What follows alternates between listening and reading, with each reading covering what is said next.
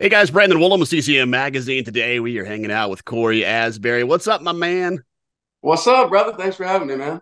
Yeah, so it took a few years, but we finally got some new music out there from Cory Asbury. Pioneer is out now, and this one sounds a little different than what people are used to. A little less of the corporate worship sound. This one I describe maybe as a Jesus-inspired singer-songwriter album. Yeah, I like that. That sounds about right, man. I like it. So now that people have had this one in their hands or on their smartphones for a couple months, what do you hope they're taking from it now they're finally able to hear Pioneer? Yeah.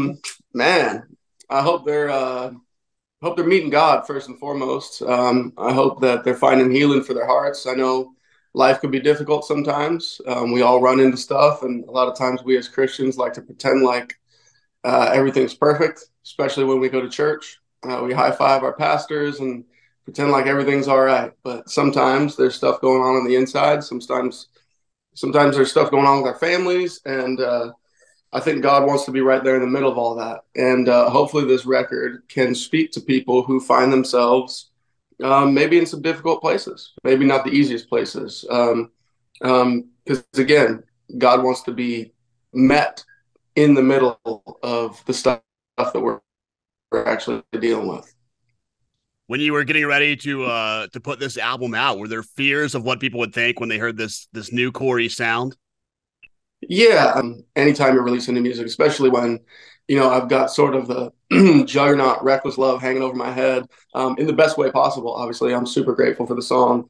But you never know how people are going to receive the new stuff, especially when the subject matter can be a little more difficult in nature, maybe not as cookie cutter Christian as you've heard before. So you got those thoughts, but at the same time, I'm going, God, is this what you want us to do? If so, awesome, let's do it. And you're living here in Nashville now. You wrote this one in Nashville, and this one kind of has more of a country sound that came out with it. Some personal tracks on this one too. How different was it writing with kind of the songwriters here in town in Nashville? Oh, it's amazing, man. I mean, the people here are crazy. They're incredible writers. We got to sit down with a bunch of really cool people: Tom Douglas, Lori McKenna, Shay Mooney, bunch of people who kind of come from that world and are just incredible songwriters. Like they're amazing at their craft, and they love God too, which is pretty incredible. And you wouldn't know it, but they've got some of the same walks that we do. So it was really it's really special to be able to connect with a lot of people from here in town and go, hey, this is what we're going after. You want to jump in? And pretty much everyone was like, yeah, let's do it. A lot of songs on this one have personal connections to you, very personal connections. Were these all songs you wrote over the past 3 years or so, or were some of these in the bank for a while and you finally got like an album that you felt like these will fit on? No, I'd say all of them came from the past 2 3 years. Whether they were personal experiences of mine or my family's or my wife's or whoever's. There are connections to my story and our story all across these songs, and I'd say that it's definitely very recent, probably 2 3 years. You got the new music video that just came out a few weeks ago too. It's Kind is out there. Kind of a combination of a music video and a short movie film there. How did the idea come about to do that? Yeah. We knew we wanted to do something for that song because it's just so cinematic in nature, lyrical content. And I had fallen in love with a video called Bench Seat by Chase Rice. And it basically follows the story of this dude and his dog and the way that kind of he gets healing through that whole situation. And it just destroyed me. I cried like a baby, showed everyone I knew. And I told my team, I was like, hey, when we go to do this, I want to find the guy who did this video and see if he'll jump in with us on the Kind video. And thankfully, we reached out to him and he said, dude, I love the song. I love the concept. Let's do something. His name's Kaiser Cunningham. And it was amazing. It was really fun and really kind of interesting. I've never really done anything like that, but to bring that song to life with real people in real spaces was like, dang, this kind of hits home. Is that something you'd want to do in the future again, or it was kind of a one-off because this song kind of fit that mold so well? I really enjoyed it, to be honest. And I think there's something so beautiful to bringing visuals to, what you're hearing on a track. So I would definitely do it again, 100%. It was a big undertaking, but I'd definitely go after it again. And it takes a much bigger budget to pull that kind of thing off. So we need people to go watch the video, stream the song, and then maybe we'll be able to do it again. Exactly. Yep. This year, you've had some big collaborations. Amy Grant and Natalie Grant, both this year. Now that you're here in Nashville, where so many of these artists live, both in the Christian industry, the country industry, kind of every genre is here at this point. Who's somebody you'd really like to meet up with and collaborate in the future? Man, that's tough. I got a bunch more coming right now that no one knows about, kind of mostly from people in the country space.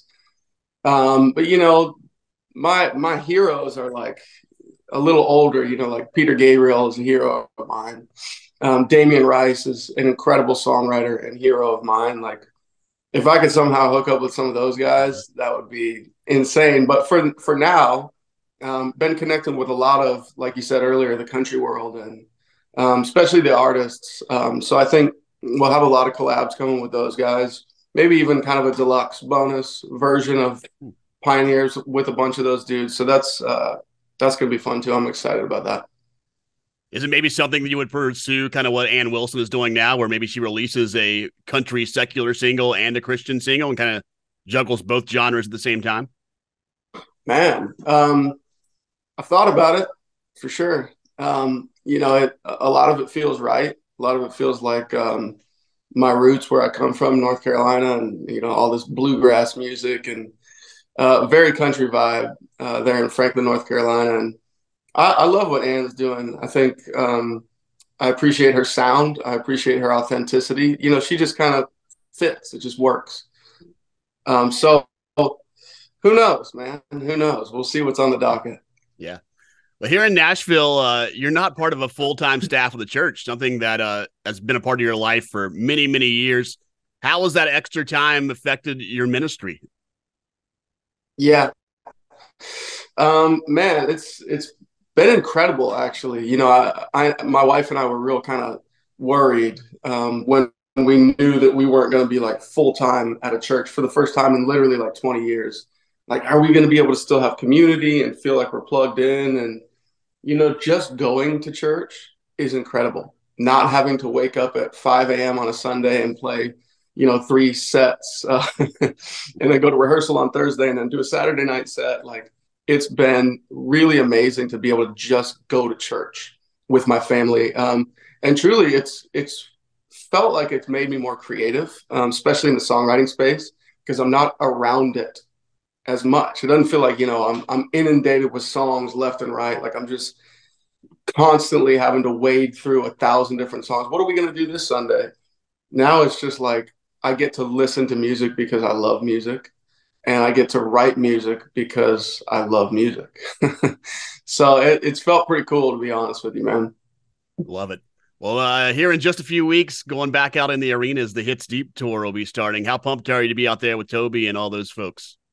Yeah, it's going to be amazing, man. Toby, is he's a freaking hero. Like, he's just been doing this for so many years and so faithfully, with so much humility in his heart. When I first met him, he was so kind and so gracious. And I was like, man, this guy is different. Because I don't know, you've been around it a bunch. Yeah.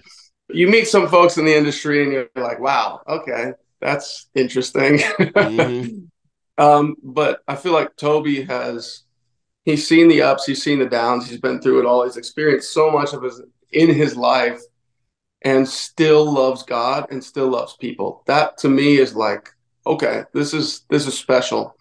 So when he reached out about that, I was like, bro, just because you reached out, I'm doing it. Like, I don't care what it looks like. I don't care how big the rooms are. I don't care how long my set is.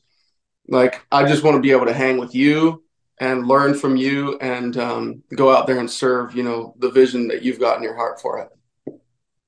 So it sounds like we'll get a deluxe edition of Pioneer here fairly soon. What's on down the road, new music? Are you already kind of writing new music in the singer-songwriter style, or you want to ride this cycle out for a bit? Yeah, I mean, I'm always writing. I can't turn that off. we're working on a covers record right now. That's, you know, probably 10, 12 tracks, songs that I've loved that have, you know, touched me however way over the years. And I'm not sure exactly how we're going to produce it yet. Paul Mabry and I have been kind of hashing through that, what that's going to look like. But that's coming. We're recording that right now, and we're always writing, like I said, you know. So I got a bunch of new songs already that feel very much sort of pioneer leaning, singer-songwriter, almost a country vibe, that we're just trying to figure out what to do with. To be honest with you, you know, I'm like 38 and I'm still trying to figure out what to do with my musical life and career, you know. So just trying to follow God in that and do what He has for us. All right. Well, while we wait for that, go stream Pioneer. It's only been out a couple months, so it's nice and fresh for you. That's out there on all your streaming stuff. Go watch the video for Kind, and go see Cory on Hits Deep all winter long. Good to hang out with you today, Cory. Absolutely, bro. Thanks for having me, man.